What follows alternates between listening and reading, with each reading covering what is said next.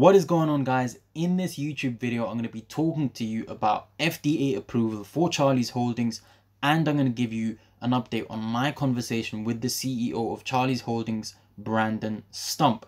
Now then, let's get right into it. What exactly is FDA approval? So the Food and Drug Administration is responsible for public health in America, and before you can have any tobacco products on the market, you need FDA approval. So this FDA approval process ensures tobacco products, including those that are already in the market, undergo a robust scientific evaluation by the FDA, which is the Food and Drug Administration, because it allows them to ensure that it is healthy for public use. So what exactly happened on January the 15th, 2021, which was a few days ago? The FDA issued warning letters to 10 different companies that are selling e-liquids which did not have pre-market authorization. The deadline for pre-market authorization was September 9th, 2020. And as you can see over here, Charlie's Holdings submitted that before that deadline back in August, whereas these 10 companies, they didn't. And therefore, the FDA has issued warnings, as you can see in this article over here, suggesting that ordering that these firms remove unauthorized e-liquid products from the market. And if they don't, there will be civil penalties and seizures/injunctions, as you can see over here in this article. Failure to address these violations will result in regulatory actions such as civil money penalty complaint, seizures, or injunctions. Okay, guys? So that shows how important it is to do the pre-market tobacco application and get pre-market authorization. And if you haven't, like these 10 companies, then your products will be taken off the market. And if you don't take them off the market, you will be penalized. So what does that mean for Charlie's Holdings? What that means is that Charlie's Holdings now has a bigger market share because a variety of e-liquids have been taken off the market. So even if they now try and get that act together, FDA approval typically takes 6 to 8 months. So it will be another 6 to 8 months of Charlie's Holdings having great market share, because they are close to getting pre-market authorization and FDA approval. So as you can see here, they already submitted their PMTA submission, so they are on their way to get FDA approval. And when they do, they will be allowed to sell all their products in America.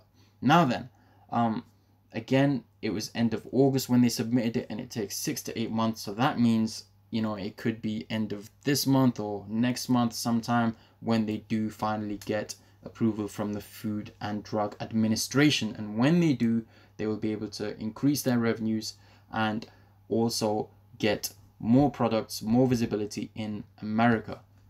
Now then, the next thing that I'm going to talk to you about is my conversations with the CEO, Brandon Stump. So as you can see here, I'm going to scroll up to the top. Brandon Stump is the Chief Executive Officer at Charlie's Holdings. That is his profile. Okay, it tells you all about Charlie's Holdings. He's been the CEO since 2019, but he started Charlie's Chalk Dust, which is a subsidiary, all the way in 2014. So you guys can check out his profile yourselves. But anyway, I dropped him a message. I said, "Good morning, Mr. Stump from the UK. I want to introduce myself. I've done some due diligence on your organization. I do like Charlie's Holdings. However, I'm very concerned with the dump and sell-off after the huge rise. Is this a pump and dump stock? Please help me and the shareholders understand. We are very concerned. Why are you not releasing any PRs or letting us know about what's going on in the business?" I also talked about the lack of social media presence, okay, because I do think for penny stocks, social media is very important for stakeholders to stay in touch with their organization. So it would be good if they were on Twitter, for example. I discussed the catalyst that we're waiting for, FDA approval.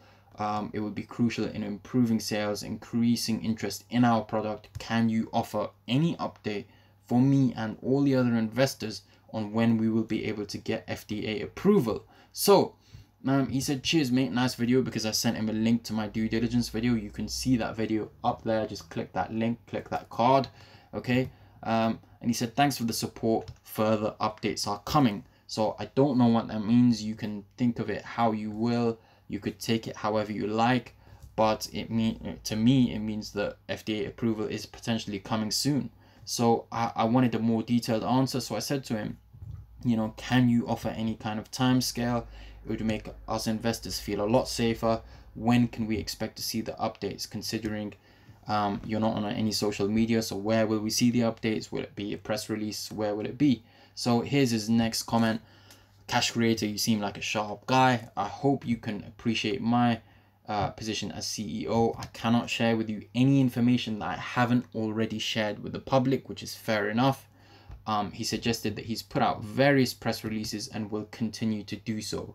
He will also look into the Twitter idea that I suggested, and now he's going back to work. So again, what does that mean? It means that, you know, we may be able to interact more with them if they open a Twitter, for example, and they'll be able to put up updates saying, yes, we're getting FDA approval soon. But even if they don't, he said that they have put out press releases, they will continue to do so. So when they do get FDA approved, they will put it out there. So I do think there is nothing really to fear for everyone else. Okay, guys. The next thing, finally, should you invest in the stock? It's right now at $0.014. Okay, if you bought at a dip when it went all the way down to 0.012 and lower, it would have been amazing value. But I do think, as you can see here, 0.011, that was a big dip. After the huge rose to 0.035, and then there was a big sell-off.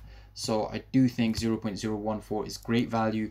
Anything under 0.02 is good value in my opinion, because it will rise over that long term in my opinion. However, you do have to do your own due diligence, understand it for yourself, understand the stock, do you trust in it long term, and then make a decision. But like I always say, whenever you buy, always buy in a dip. So it may rise on Tuesday, tomorrow we don't know, but there might be a dip, we don't know. Okay, we can only make predictions, but whatever you do, try and buy in a dip, and if it goes up, always remember to take profits. Okay guys, thank you for watching this video. I hope you enjoyed it, and if you did, don't forget to like, leave a comment and subscribe to the Cash Kreator.